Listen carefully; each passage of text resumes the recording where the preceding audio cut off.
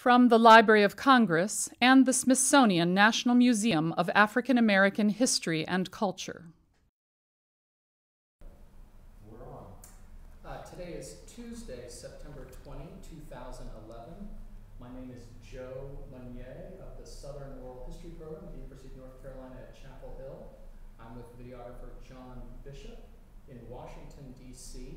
at the Library of Congress's Jefferson Building to do an interview for the Civil Rights History Project, which is a joint undertaking of the Smithsonian National Museum of African American History and Culture and the Library of Congress, and we have project curator Elaine Nichols of the museum with us today as well. We're delighted to have as our interviewees today Mr. and Mrs. Ackerman, that is David Mercer Ackerman and Satoko Ackerman. And you very generously come in, and I know it's on the eve of a big trip you're about to take in a couple of days, so thank you so much for fitting us in, and we're very pleased to be with you. It's really a privilege and an honor. Thank you. You are very welcome. Mrs. Ackerman, I thought maybe just to start, if you could talk a little bit about your personal history, where you were born, where you were raised and educated. Oh, goodness. I was raised in Japan, Osaka area, and I went through junior and senior high and first year of college at Kobe College in Nishinomiya, near Kobe, Japan.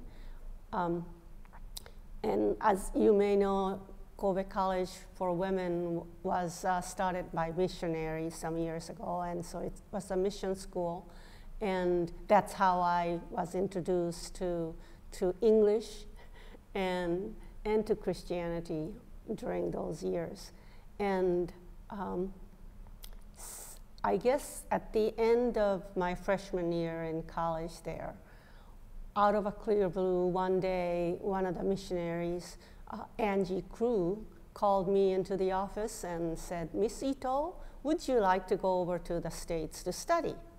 And I was just totally taken aback. And I said, yes, I would, but I will have to go home and ask my father.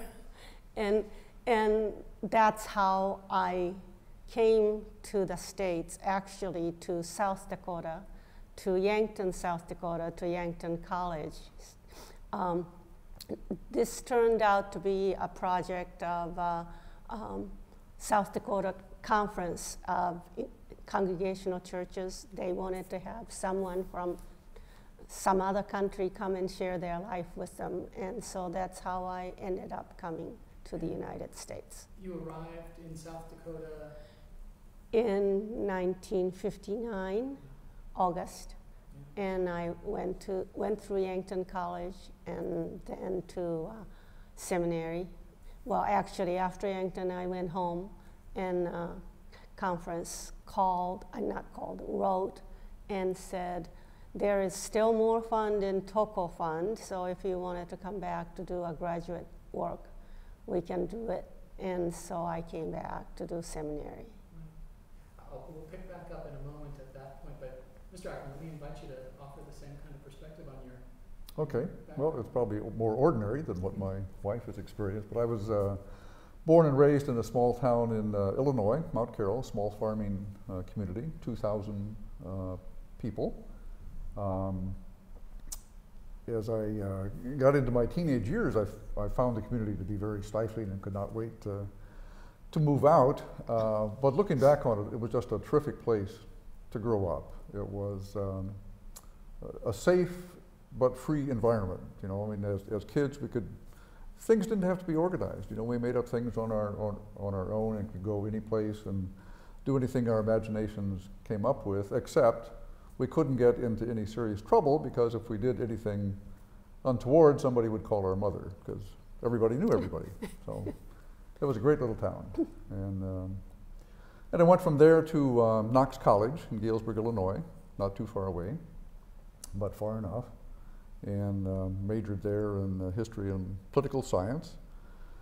And during my senior year, a fairly traumatic event happened. My brother committed suicide because he was gay, but he had taken part in ROTC when he had been in college and owed a commitment to Uncle Sam, and so was in ranger training at Fort Benning, Georgia, when our beloved military discovered that he was gay, and he was threatened with dishonorable discharge at that time, and I think he simply could not accept the shame of that. Well, that just knocked the legs out from under me, and I was just kind of a lost soul. And a friend of mine who was in seminary, at Chicago Theological Seminary, just suggested that I go there.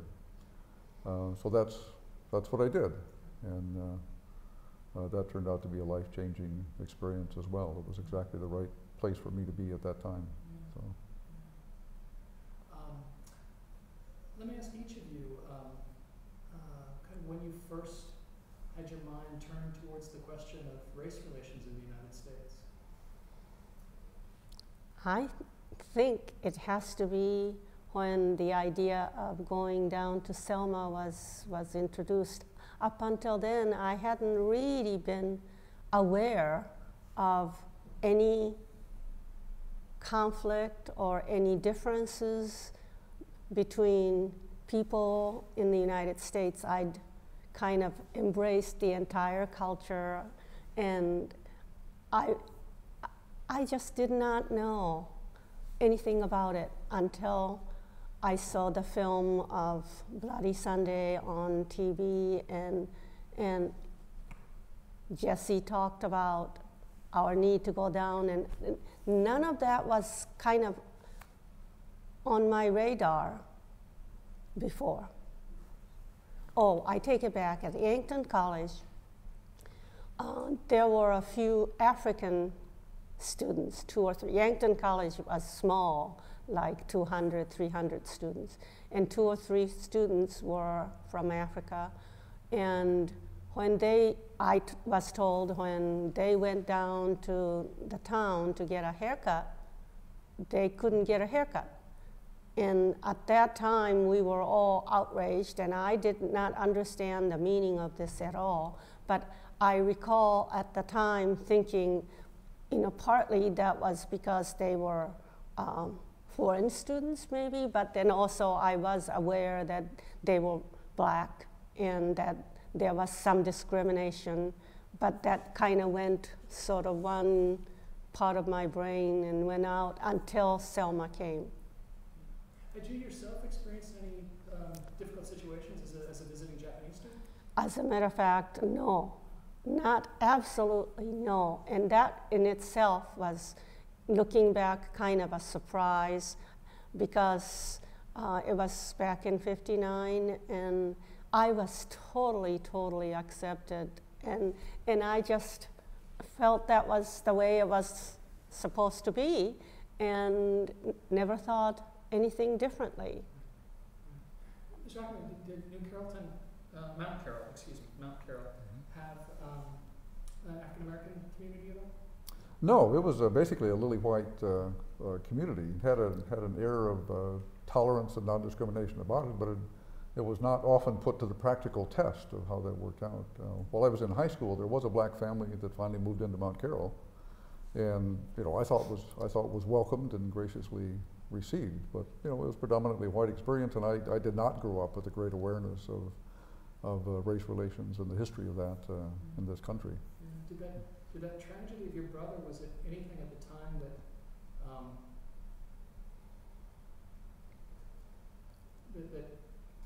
you interpreted in any way through a political lens beyond the personal tragedy? I did not. I was so deeply immersed in just my own personal grief at that point that I didn't see the broader dimension. And it really took me quite a while before I did see the political dimension to it.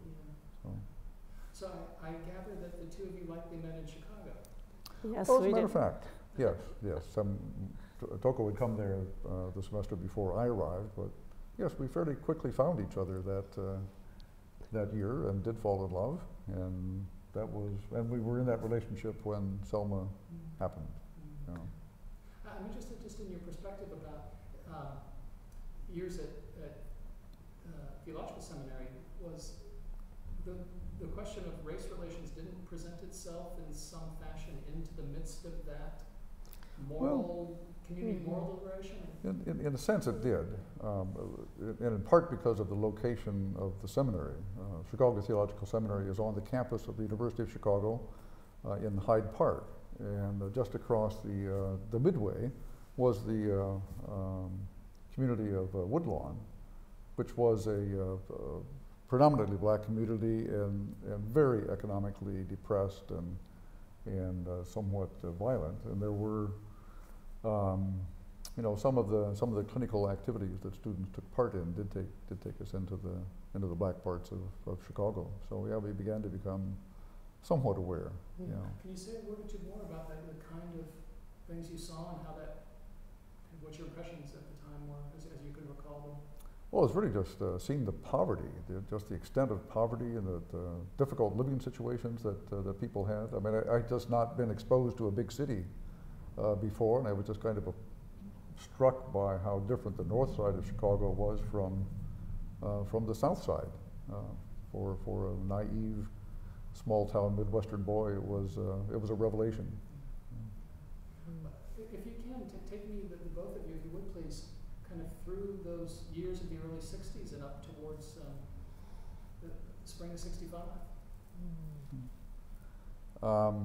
Well, from the civil rights perspective, it was just a terrific half decade and full decade, in fact. I mean, we had been through Birmingham and the March on Washington and Montgomery boycott back in the 50s. Not that I was terribly aware or engaged with those.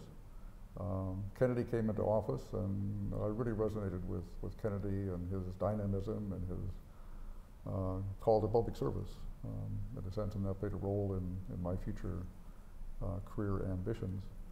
But it really wasn't until the Selma event occurred that it began to become a personal issue, and then it was almost accidental.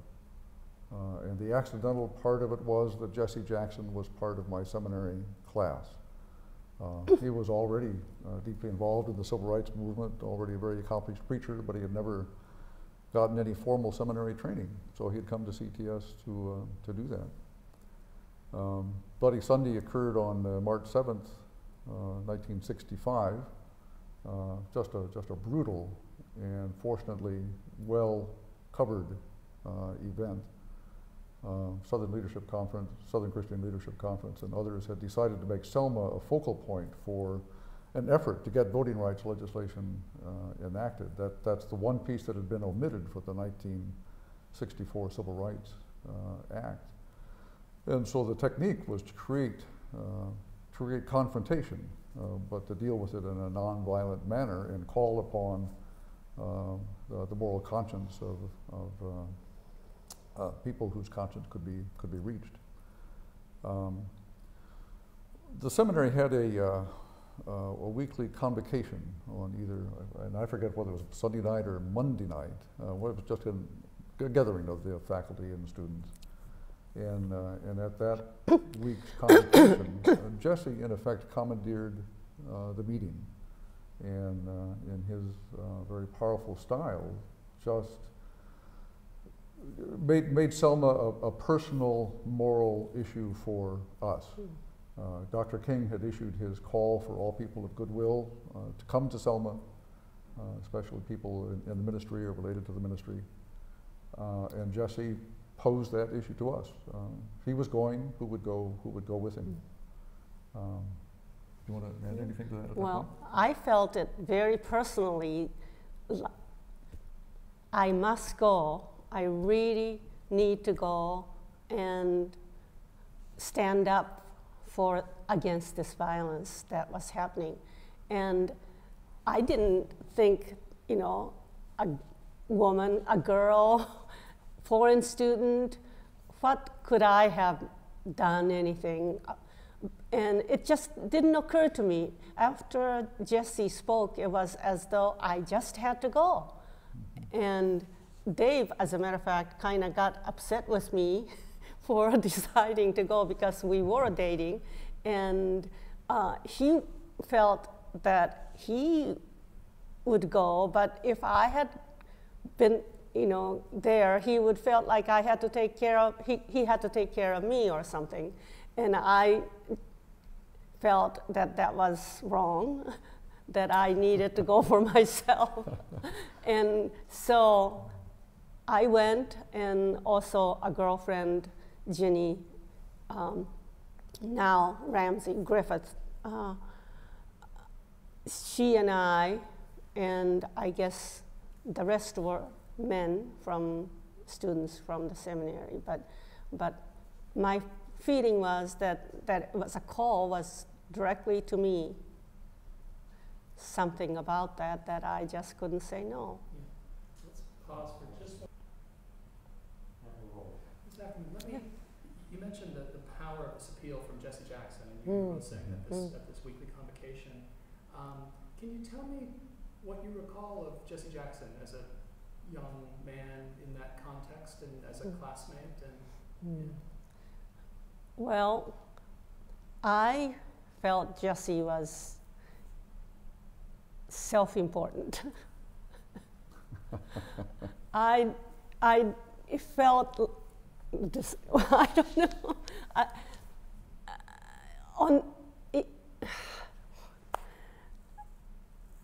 On the other hand, when he spoke that night, somehow I didn't know Jesse really personally until then, before then. And I just saw him as kind of a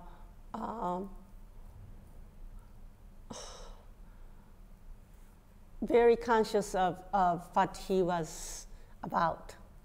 And somehow that night he became more than kind of superficial person. It seemed to me he was so sincere and so from his heart he wanted to do this, and he wanted to have some of us go with him because it is the right thing to do. So something about what that night, what he said and how he said it made a difference in the way I responded. Yeah. Mr. Ackerman, did you have how do you recall Jesse Jackson in those years as a classmate? Very much in the same terms. There was a quality of vanity about Jesse that just was very evident. But like Satoko, I did not know him at all well, even though we were in the same class and must have shared the same classes oftentimes during that time, but I just have no recollection of that. But that night in the convocation, Jesse became a leader, and he just spoke with such passion and such integrity that it was impossible not to respond to it in some fashion. Yeah. Would there have been, in the course of your training in seminary, would there have been either formally or informally discussions of race and gender that were in play at that time? Oddly enough, I don't recall. I don't recall either. There was a course on kind of the sociology of Chicago where we dealt with ecological barriers and other things in city life, and so yeah, there were discussions there, but I don't recall it elsewhere. Was that impulse, your first impulse, Ms. Ackerman noted about your concern about her perhaps joining on this trip to Selma, was it the prospect of violence or other issues? Oh, I think it was the prospect of violence. And I was playing the traditional male role of being the protector. And as Toko has continuously educated me, that is not necessarily needed or desired. So, but yes, I did feel a responsibility for taking care of Toko, and I thought that would make the whole trip much more difficult. Yeah. Let me invite you to tell the story of how you moved from that appeal by Jesse Jackson to actually departing from Chicago. How many people and how you arranged the travel and those kinds of things. I simply went alone. Somehow Jesse and some of the other guys arranged everything. There were 12 of us, I'm told, and 2 cars, 2 I think was station wagon or van or vans, something, which belonged to 2 of the students that went. And we went in caravan with Illinois license plate, integrated, Jesse integrated the rest of us were, well, I guess I am sort of part of a non-white, but I didn't see myself as differently. And we drove through the whole trip. We did, people took turns driving. I remember different people driving different cars, and we just kept going. And Yeah. the parts of the country that I hadn't seen. It was about, 650 miles, I think, from Chicago to Selma, something like that. Of course, no expressways back then, so it was a fairly tedious, two-lane road kind of trip. But let me just say a word about the moral wrestling that students had to go through, because the decision was paid, the challenge was placed to the entire community, and 12 of us said yes. A lot of other students wanted to say yes, and yet went, for a variety of reasons, couldn't. But one of my most, and I think our most vivid memories is a very good friend of ours who was a student there from Texas. Amarillo, Texas. And he just knew that if he went, he would be disowned by his parents, and any financial support for seminary would be terminated. And boy, he just agonized over that, and eventually made the decision not to go. But just, I think, in some ways always regretted that decision. But it was a difficult choice. Did each of you put the question to your parents prior to departing, or? No. As a matter of fact, I don't know if my parents ever knew, because by that time I was that independent, and I have been making decisions separately from my parents since I came, and it came as my decision. No permissions asked or even thought. But when this friend was struggling with what he could or could not do because what his parents might feel, he felt this will just make his parents die inside if he were to do that. And I understood. I think his decision not to go was even stronger than my decision to go, because he struggled so much. I think my parents might have been supportive, but I wasn't willing to test that out. Afterwards, they were reasonably supportive, and I did not have financial support at issue because I was there on scholarship, so that was not a question. So.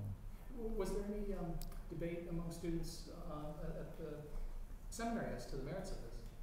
I mean, were there folks who said, "Oh, it's a bad idea, I wouldn't go"? As far as I know, nobody ever said that it was a bad idea. Everybody accepted it as a moral challenge. I mean, we were seminary students, we were studying theology and what it means to be a moral and ethical person, what kind of people we were. So, no, nobody questioned the validity of the call. So. But the president of the seminary, Dr. Schomer, at the time, told us it's not a good idea to go. Don't go. And because the finals or midterm or something was coming up, and our place was here to study, here at the seminary and study. And he himself was going, but he did not feel that students' place was there when violence could possibly be an issue. Did you understand that argument that he made as being made sincerely, or did you think he had other concerns too? Well, at the time, I really didn't take his word at heart. I did not feel that that was the case for me, that I felt that I was needed there and needed to go. Yeah, well, same reaction. I just really didn't pay any attention to his words, and I don't. candidly, I don't think any of us really took what he said seriously. Yeah. One more question I forgot to ask about the seminary community. How many non-white students were there amongst all those enrolled? Oh, that's a good question. It was not a great number. Very few. I don't really know. Maybe just 10, 15% at most. Oh, but even as much as that, though. Yeah. So Yeah, how many African Americans would you guess were in the community of students? Well, maybe that's a high estimate. I'm not sure. What do you recall? Well, I can think of 3 or 4 people. Yeah. Mm-hmm. Okay. And the total enrollment at any time would have been approximately That I don't know. 70, 80 people, total perhaps. Yeah. in the various classes. Yeah.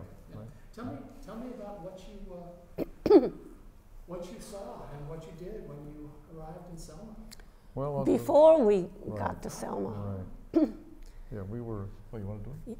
At one point, we stopped at the gas station.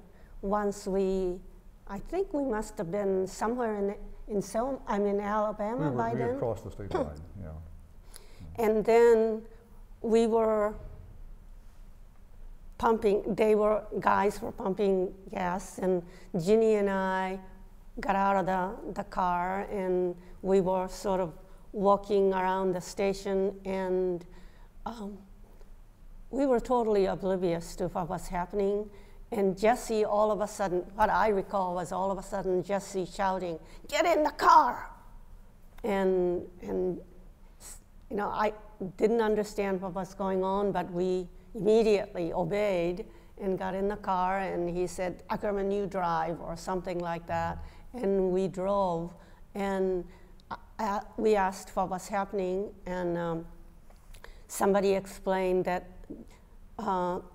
some white guys were loitering in the station, and somebody spotted them, and one of the guys went into the payphone and started calling, and that's when Jesse said to get in the car, and we just took off very fast, and some car did follow us for quite a while, and we somehow got away. Yeah, I think they just turned off at one point, and shortly after that, we stopped, and we had brought along ministerial collars, even though we were not ordained. But at that point, we put on those ministerial collars for whatever. Probably first time in your life. Oh, and yeah, that's very true, and for whatever protective help those might provide. But that was the most memorable incident going down. Otherwise, we just drove straight through the night. Our recollection is we left Tuesday mid-afternoon something, and arrived in Selma sometime early morning or midday on Wednesday. Yeah. So describe what you discovered in Selma.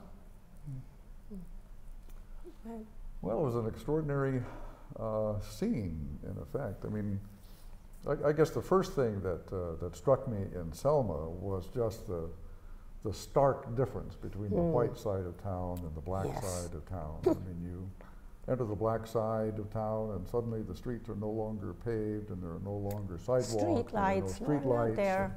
And the houses all look pretty shabby, and there just simply was no evidence of public services on the black side of town. It kind of looked.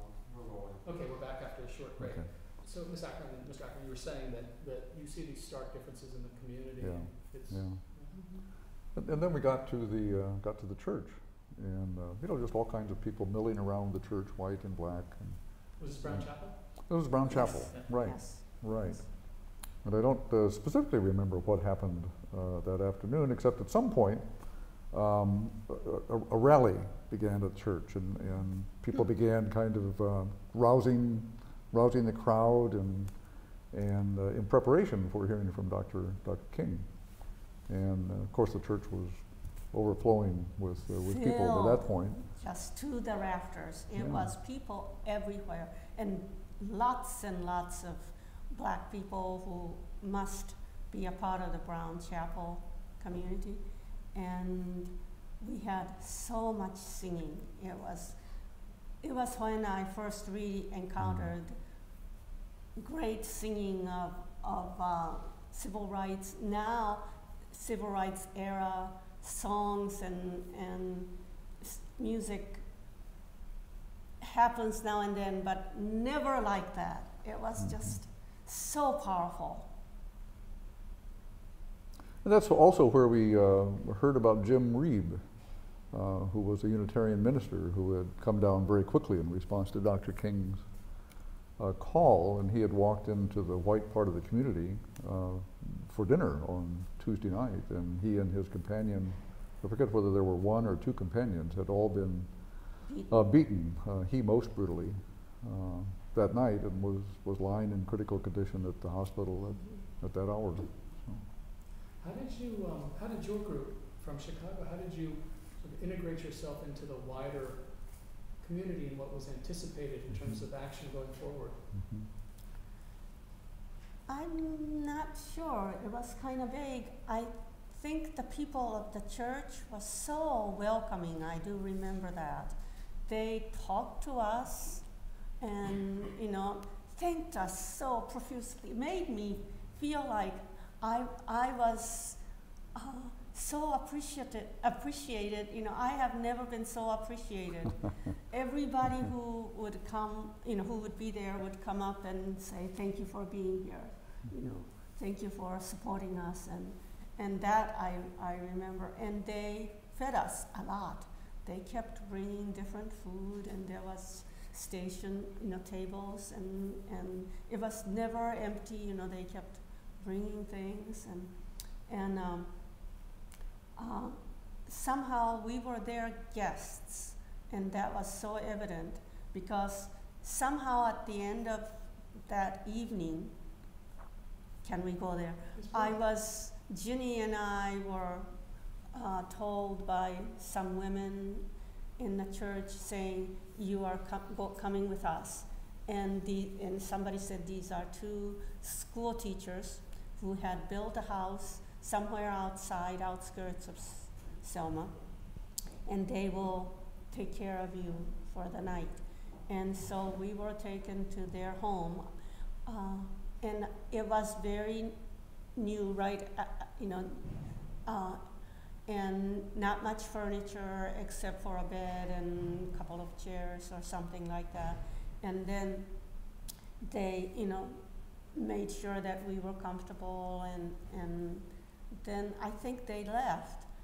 And Ginny and I slept, and in the morning when we got up, a group of people walked in and asked, did you sleep well? Was everything okay? And we said, yes, it was, and thank you so much for hospitality. And they said we were really worried, so we stayed guard. And somebody from the family throughout the night stayed outside to make sure we were safe. And that just really, I was so moved that they did that for us. And we slept, didn't even know. Excuse me 1 second. Yeah, we're Okay. Yeah. What were the arrangements for you? It was different. I stayed in the home of someone who was in the black community. It seemed like, what, that yours was? Yeah, it was. Yeah, okay, Yes. okay. It seemed like public housing. I'm not sure that it was, but it did seem like public housing. And you know, the people, well, as Toko said, they were just incredibly gracious to us throughout, and just seemed to take such good care of us, both in terms of feeding us and housing us and just making us feel very welcome and very appreciated. And that night, I guess for the first time, I just began to hear stories about what life was like in Selma for the black community. The rapes that would occur, the periodic lynchings of young men, and just got the sense that there was no justice system that operated. Was it how active was the climate of concern for your safety? Ms. Ackerman, you mentioned that you awoke in the morning to discover that persons had watched the house overnight. Mm-hmm. Mr. Ackerman, did you retire that night sort of actively concerned about your personal safety in that moment, or? You know, oddly enough, I didn't. Although Ginny and I had walked around the edge of where the black and white, the edge of the community existed, and found ourselves the victims, I guess, of just the most vile and evil accusations from white youth just on the other side of the line. And we had not heard about Jim Reeb yet, and somehow I was blacking out on what had occurred on Bloody Sunday, and for some reason I did not yet feel a sense of personal endangerment. It's very peculiar.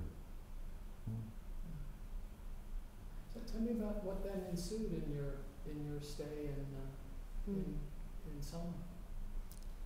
Well, we failed to mention about the rally Dr. King spoke to us. Please, yeah. And that was I think my first real hearing of Dr. King right up there and talking, and he was powerful. And he said that we will get through this, all of us together, and we were, so many of us from outside were here, friends, to help, and he thanked those people whose conscience brought them there. And then he said that he would like to be with us when we do the march, but that he had to be appearing at a court somewhere, and he will not be with us then in body, but he will be with us all the way in spirit, and that Reverend Abernathy would be leading the march at that point. There had been, my understanding was that there had been an attempted march on Tuesday, which had gotten to the foot of the Pettus Bridge, but no further. And so then there was going to be another attempted march on Thursday. Didn't quite know where it was going to go, but the most vivid memory is how we were arranged in the line of march. And you may want to talk about this, right? Well, we were told we needed to form a march, and I had never known what that meant. And right outside the church on this dirt road, we all lined up, and the way we lined up was black women were all in the middle, and they were first. You know, they stood up and they lined up, maybe 3 or 4 abreast. And then black men were on both sides of that. And then there were those, white women, and I was in those roles. And then men who were, white men were on the outside, and we were all kind of maybe 15 to 20 abreast this way. And very orderly, everybody was, I guess we had been told we should be wearing our Sunday best. Mm-hmm. So I think I must have been wearing flats and skirt and things of that nature. And then it was towards the dusk, I think it was kind of getting dark. But then when we lined up, when the formation was done, they said, now lock your arms. And so we were told to lock arms. And when we did that, it was just almost like electricity went through my body from this way to this way. It was the most powerful thing I've ever experienced. And although I was afraid, I was afraid because of the implications from what I had seen on TV and what I was told. But also when we stood up, all of a sudden there were these troopers on both sides of this formation. There were Alabama troopers with sunglasses, were reflective glasses, which you could not see their faces, and they were wearing, a helmet. And then they stood like this with the baton, and they looked so fierce. And they were everywhere. They were all of a sudden, after we stood up, they were surrounding us. And then yet when we locked arms, I felt like, I could do anything with this group of people. And that was the most memorable thing about it, that I was there to protect, but I was there protected. And so then somebody said, let us march. And we walked maybe 3 or 4 steps at the most. And then some booming voice said, you may not go any further. And I think it must have come from the head of the troopers. Jim Clark. Jim Clark. And then it stopped. And I heard Reverend Abernathy say, let us pray. And then we all got down on our knees. And that was as far as the march ever went. From there on, it was through the whole night of visual, different preachers getting up and praying, and then we would sing, and then somebody else would say something, and then there would be long, long hours of just people talking to us. And that's when I heard for the first time what it was like to be living in the South in America. And these were kind of an amazing life stories that I never would have imagined happening possible. Somebody going to go and register to vote, which took apparently a great deal of courage to begin with. And then when they get there, they were simply found they couldn't write something, or made up reasons why they could not stay and be registered. They get turned home, and those were not the only things. They started telling us about how their friend's daughter was raped, and how they were abused in different ways, and a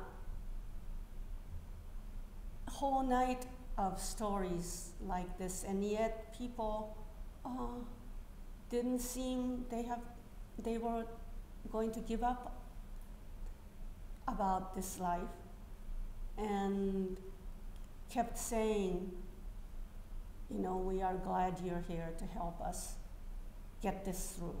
So we will win. And I have very similar recollections, with one difference, maybe. As a white man, I had been given the place of honor on the outside of the line of march, and that's when I first felt fear. I think I really felt very, very vulnerable, and recollections of Bloody Sunday became very vivid in my mind at that point.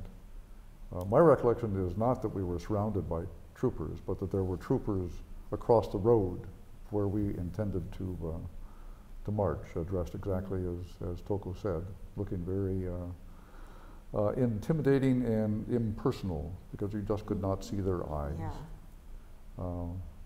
But the other thing that became very important during the night was that the journalists were also there, including TV networks with their lights, which they kept on all night long.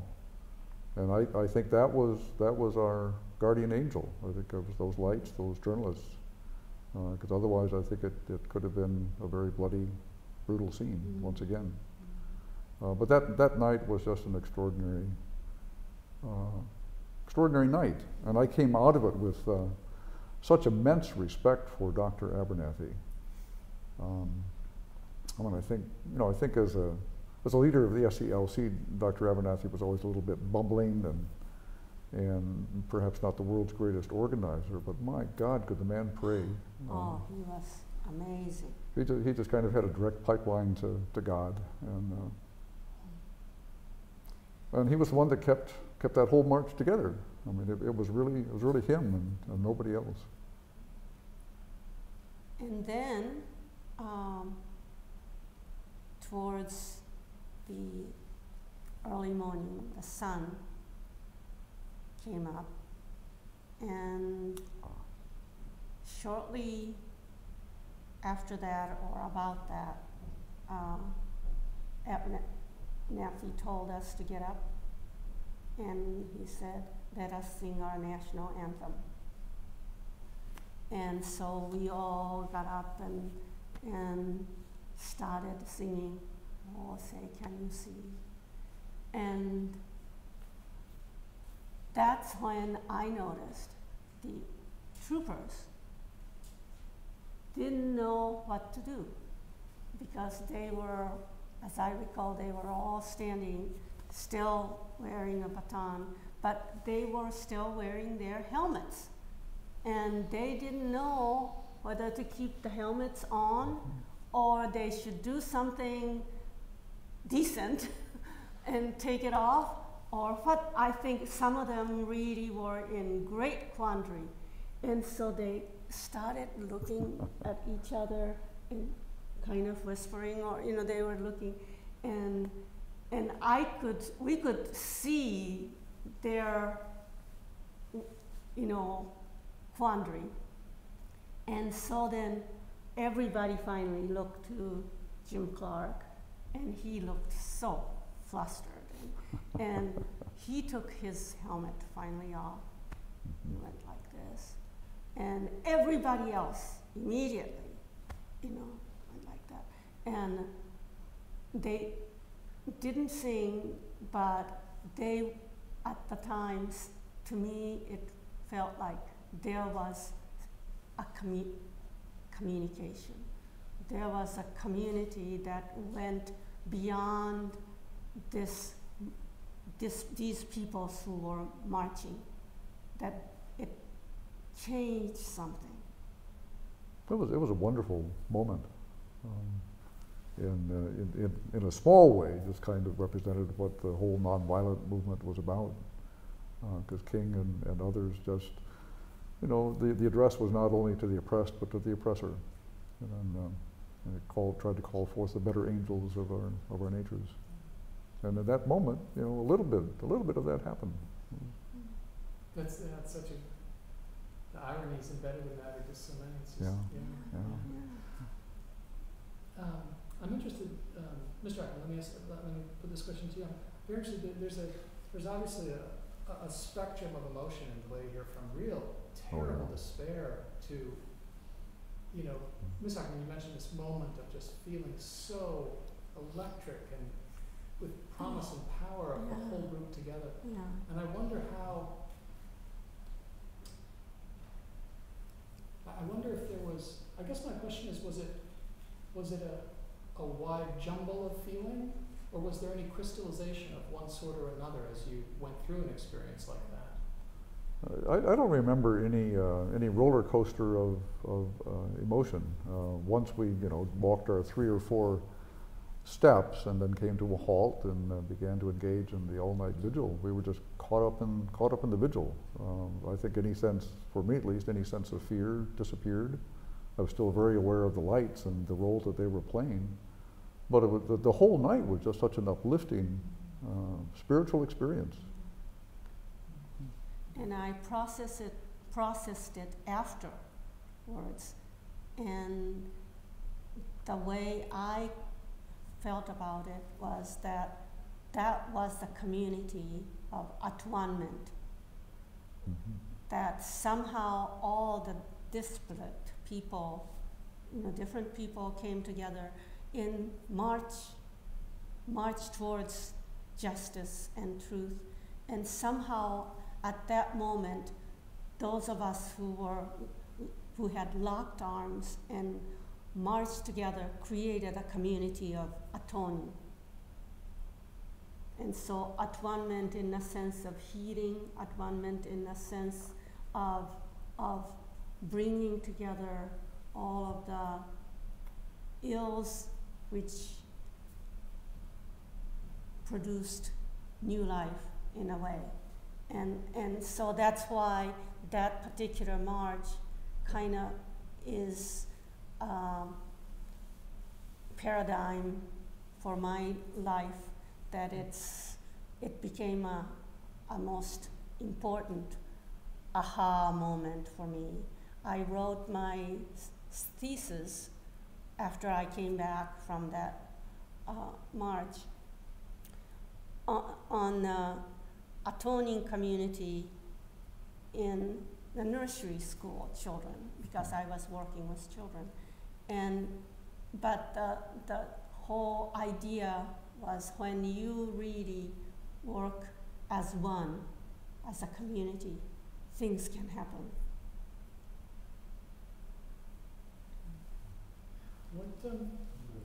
I guess this would have carried you through to Friday then, is that right? Carried us through to Friday, and my recollection becomes very vague at that point. My recollection is that we went out to breakfast, the 12 of us and Jesse Jackson, and Jesse had arranged for Jim Farmer, head of Congress of Racial Equality, to join us.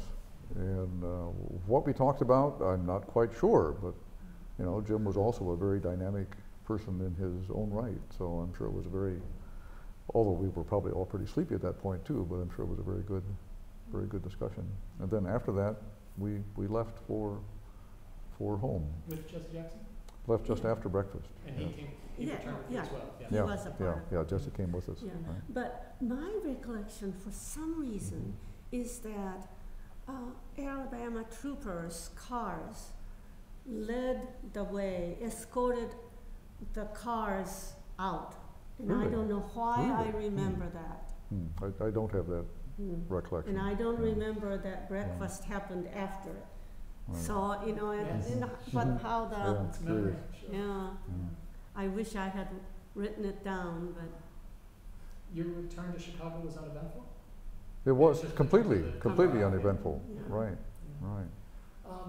Let me just invite your sort of long view now of those hours and days in Selma, and your sense of kind of how you came to integrate that and find what meaning you placed upon it and so forth. Of course, we've touched on some of these themes already, but in the broadest sense, I'm just interested in your thoughts and comments. Well, I guess there are a number of different ways of coming at it. One is that it's just been an extraordinary, 60 years, half century for civil rights in this country, and not just for the black members of our society, but it went from there to women's liberation, from there to the disabled and handicapped, and finally to gays, lesbians, and transgender. We meet today on the I'll just note for the tape, it's, as you are well aware, the first day of U.S. military no longer is. Yes. And given what happened to my brother, I celebrate this day. It's been too long in coming. The don't ask, don't tell rule now is abolished in the U.S. military as of today. Yeah. Could not be more thrilled with that happening, right? In personal terms, I guess what most stayed with me was just the clear absence of a justice structure in Selma, and just the incredible disparity between the black and the white communities.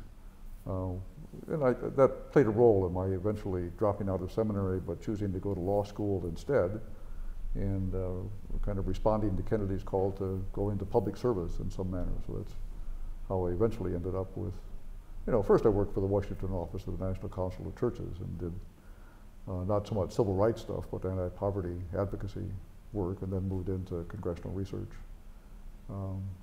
service.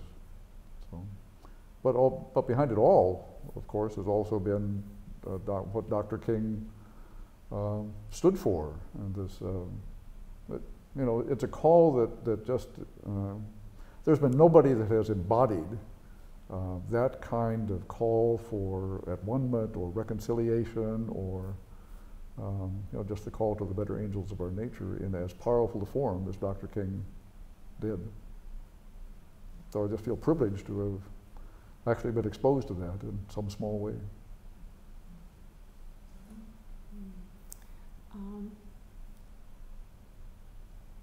After we came to Washington, D.C., and we ended up living in a suburb where we are now, one of the experiences was that the racial issues hasn't really finished, that there are discrimination still. And this was, this is, how many years ago would it have been? We had just been at Bradford Road, maybe it's early 70s? Yeah, that's when we were at Bradford Road, right? Yeah. During the whole decade. And after we were living there for a while, it was all white community, and across the street from us moved in a black family with 2 children. And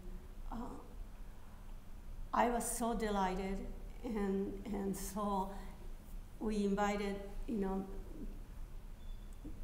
the little girl, and I said, there are 5 girls in the house behind us, so I will introduce you and you can play with them. And so then she went over and was so excited, and came back a few minutes later, and she played with them and they had a good time.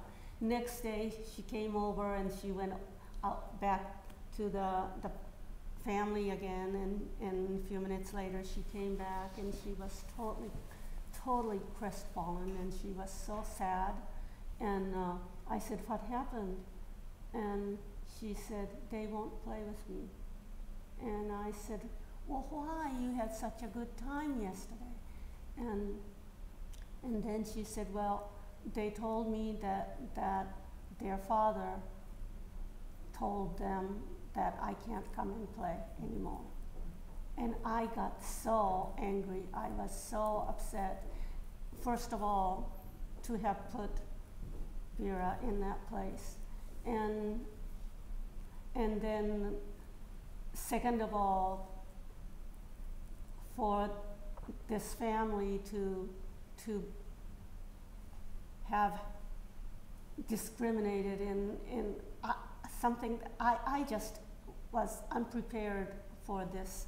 And so I marched out there and I gathered the girls together, and oldest was 12, 13, something like that.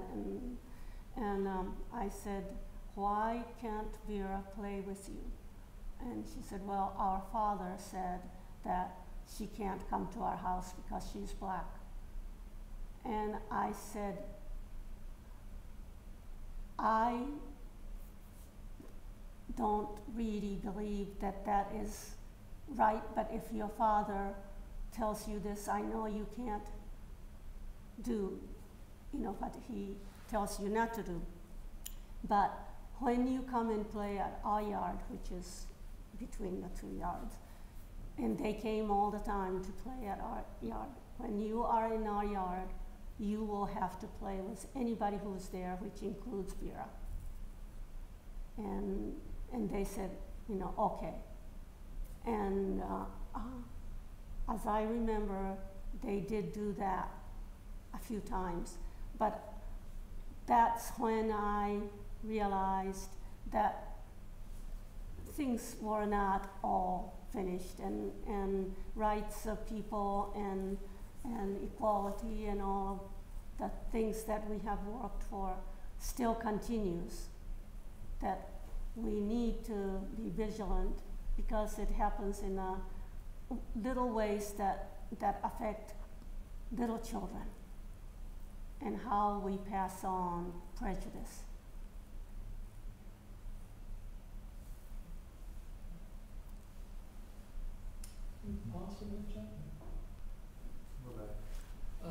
Ms. Ackerman, just generally speaking, that community was located where, and the name was? Silver Spring. Oh, Silver Springs, Maryland. Mm-hmm. Yeah. It's a singular, Silver Spring. Oh, Silver Spring. Mm-hmm. And we do have the Silver Spring. Okay, but this is the singular, and it's in Maryland also? Maryland, okay. yes. It's more or less suburban Washington. Northern suburb. Yeah, just across the border. Yeah, Yeah. 10 part miles of, from White House. Right, Yeah. part of Montgomery County. Yeah. So. I really want to thank you for coming in to share these recollections and this history. It's just wonderful for us to have it, and it's been a real honor and a privilege. Any final thoughts? Just that the battle goes on. I mean, I look at what's happening with, what's happened for decades with the drug laws and how that's been used against the black community, and now with new attempts to limit voting rights. I mean, you know, somehow that boulder keeps having to be pushed up the mountain. Well, let me thank you both so much. It's been Well, a real well, thank you. It's been a privilege for us. Thank you for having us. Thank you very much for letting us tell the story. Thank you. This has been a presentation of the Library of Congress and the Smithsonian National Museum of African American History and Culture.